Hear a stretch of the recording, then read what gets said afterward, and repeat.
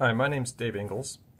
We're going to do the third part of this series of videos on magnetic circuits with nonlinear materials. In the previous video, we derived the load line, and we're going to show how you can use that now.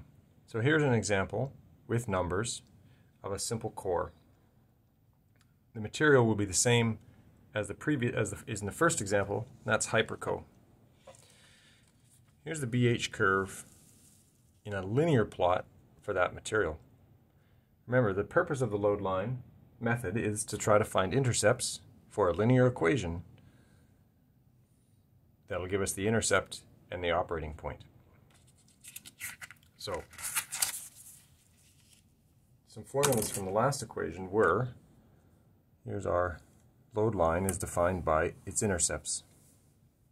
There's B and H. The y-intercept is given by n, I, u naught over the length of the gap.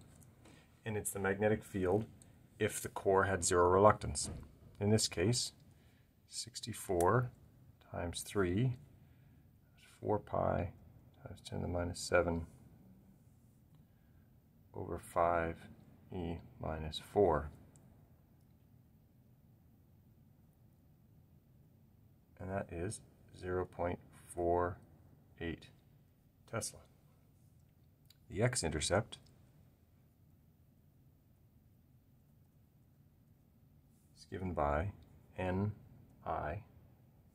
over the length of the core. And this is the H field if the core had no gap in it, or the gap was 0. Here we have 64 times 3 in ampere turns per meter over 0.16. And that is equal to 1200 ampere turns per meter. So we simply go to our curve, our BH curve, and put these values on. 1200, 1000, 1250, so it's going to be just in front of this one. The y-intercept of 0.48 is approximately there. Take a straight edge.